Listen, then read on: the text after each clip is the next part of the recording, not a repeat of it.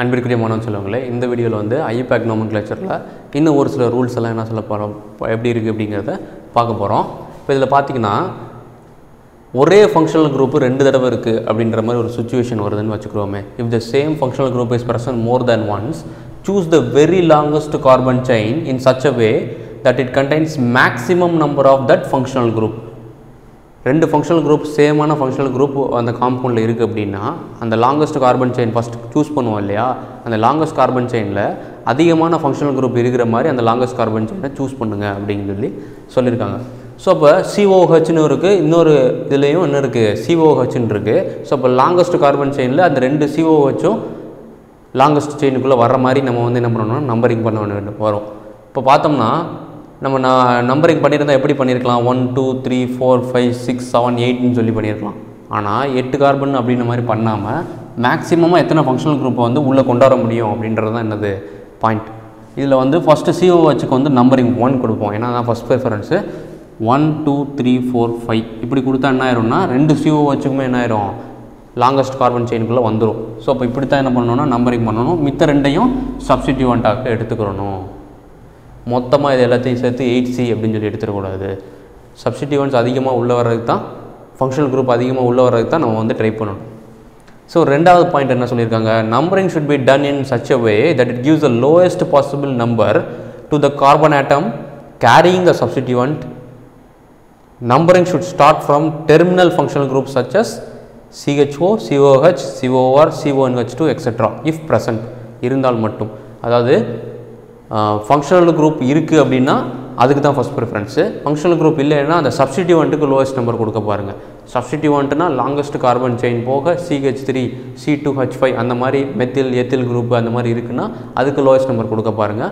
அப்படி இல்லை functional group இருக்குன்னா ஃபங்க்ஷனல் குரூப்புக்கு லோயஸ்ட் நம்பர் கொடுக்க பாருங்கள். அதுக்கப்புறம் சப்ஸ்டிடியூவண்ட்டுக்கு லோயஸ்ட் நம்பருக்கு கொடுக்க பாருங்கள். இப்போ இந்த இடத்துல பார்த்தோம்னா 6 carbon chain first parent chain எடுத்துட்டாங்க. என்ன பண்ணியிருக்கலாம்னா நம்பரிங்க இப்படி ஆரம்பிச்சிருக்கலாம். இப்படி 1 2 3 4 5 6ன்னு இப்படி எழுதியிருக்கலாம். இப்படி எழுதியிருந்தால் 4th கார்பனில் தான் என்ன இருக்கும்னா மெத்தில் குரூப் அட்டாச் ஆகிருக்கும். 4th கார்பனில் தான் மெத்தில் குரூப் அட்டாச் ஆகிருக்கும். ஆனால் இப்படி ரைட் டு லெஃப்ட் போனாங்கன்னா என்ன ஆயிருக்கும், இப்படி 1 2 3ன்னு சொல்லும்போது 3rd கார்பனில் என்ன ஆகுது, மெத்தில் அட்டாச் ஆகுது. ஸோ இதுதான் என்னது கரெக்ட் ரெப்ரசன்டேஷன். லோயஸ்ட் நம்பர் சப்ஸ்டிடியூவன்ட்க்கு கொடுக்குறதுக்கு ட்ரை. அதே நேரத்தில் இந்த இதில் என்ன சொல்லியிருக்காங்க, numbering should be done in such a way that the some of the number which indicates the position of the substituent or functional group gives the lowest number. சப்ஸ்டிடியூவண்ட்டுக்கோ அல்லது functional குரூப்புக்கோ lowest number கொடுக்கறதுக்கு try பண்ணணும். First functional குரூப்புக்கு தான் lowest number கொடுக்க try பண்ணணும், அடுத்து தான் சப்ஸ்டிடியூவண்ட்டுக்கு கொடுக்கணும். ஸோ இப்போ இந்த இடத்துல பார்த்தோம்னா 1 2 3 4ன்னு சொல்லி 4 கார்பனுக்கு இப்படி வரிசையாக கொடுத்துருக்கலாம். ஆனால் அப்படி கொடுக்கக்கூடாது. CHO அப்படிங்கிற ஆல்டிஹைடு குரூப்புக்கு தான் ஃபஸ்ட் ப்ரிஃபரன்ஸு. ஸோ 1 2 3 4ன்னு இப்படி தான் என்ன பண்ணணும், லாங்கஸ்ட் கார்பன் செயினை ப்ரிஃபரன்ஸ் கொடுக்கணும். ஸோ இப்போ இதுலேயும் பார்த்தீங்கன்னா 1 2 3 4 5 6ன்னு சொல்லி 6 கார்பன் ஆட்டம் லாங்கஸ்ட் செயின் அப்படின்னு சொல்லி எடுக்காமல் ஃபங்க்ஷனல் குரூப் COHக்கு ஃபஸ்ட் ப்ரிஃபரன்ஸ் கொடுக்குறோம். ஸோ 1 2 3 4ன்னு சொல்லி எடுக்கிறோம். அதே நேரத்தில் இதில் நல்லா கவனிச்சிங்கன்னா இன்னொன்று பாருங்கள், இப்படி கூட 1 2 3 4ன்னு சொல்லி எடுத்துருக்கலாம். 1 2 3 4 5ன்னு சொல்லி இப்படி கூட எடுத்துருக்கலாம். ஏன் அவங்க எடுக்கலை அப்படின்னா இந்த சைடு என்ன இருக்குன்னா ஒரு டபுள் பாண்ட் இருக்குது, இந்த சைடு ஒரு டபுள் பாண்ட் இருக்குது. அதனால் டபுள் பாண்டுக்கும் என்ன பண்ணுறாங்க, செகண்ட் ப்ரிஃபரன்ஸ் கொடுக்குறாங்க. ஸோ இப்போ 1 2 3 4ன்னு சொல்லி இப்படி எடுத்துக்கிறாங்க. Okay, double பாண்டுக்கு second preference. So 1 2 3 4ன்னு இப்படி எடுத்துக்கிறாங்க. இந்த இதை வந்து சப்ஸ்டிடியூவண்ட்டாக எடுத்துட்டாங்க. ஸோ இப்போ 3 கார்பன் இருக்குன்னா அதை வந்து ப்ரொபைல் அப்படின்னு சொல்லி சப்ஸ்டிடியூவண்ட்டாக எடுத்துருவாங்க. இது வந்து கார்பாக்சிலிக் ஆசிட், ஸோ OIC ஆசிட்னு சொல்லி முடியும்.